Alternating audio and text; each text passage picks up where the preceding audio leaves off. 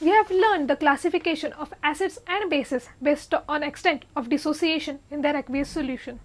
Strong and weak acids as well as strong and weak bases dissociate to different extent. Larger to smaller in different proportions in aqueous solutions.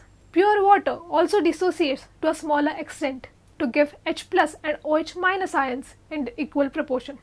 Scientist Sorensen introduced new scale to measure H plus ions concentration, and it is called pH scale, that is power or strength of hydrogen. By using that scale, we can classify the substances into acidic, basic or neutral category. By using pH paper, universal indicator or pH meter, we can measure pH of any aqueous solution. Color change helps us to measure pH of solution. pH paper or universal indicator shows red to orange to yellow color change to indicate acidic nature of solution, and value ranges between 1 to 7. Acidity decreases from 1 to 7. Value 7 indicates that solution is neutral and shows green color. Light blue or dark blue color range indicates basic nature of solution. It ranges between 7 to 14 in increasing order. We need test tube stand, dropper.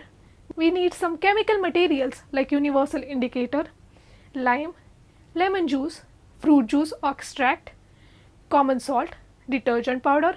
We took a sample of each material in a separate test tube. We put some water in each test tube and prepare solutions as per the requirement.